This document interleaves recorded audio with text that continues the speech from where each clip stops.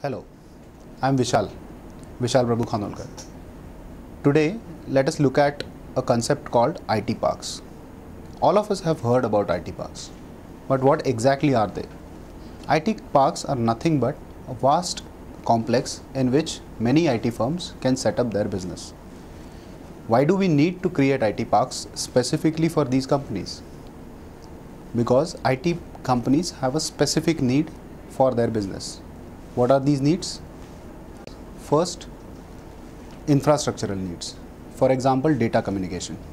These companies require a continuous data communication of international standards with a backup which will not go down. Second, comprehensive statutory services.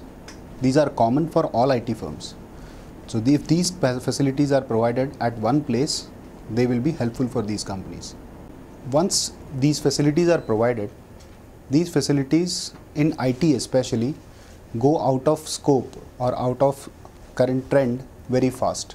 New technologies keep coming up, new upgrades of softwares keep coming up daily, weekly, monthly. So these upgrades have to be done automatically. That is a very important need for these companies. So combining all these needs, there has to be somebody who is providing all these facilities under one roof, and IT parks is a concept or is a institute which does that. In India, IT parks are regulated by Software Technology Parks of India. What it does is it creates specific norms which are standard across all IT parks.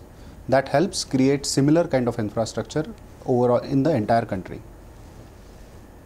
The concept of IT park in India started with Hyderabad, which was then called the Silicon Valley of the East.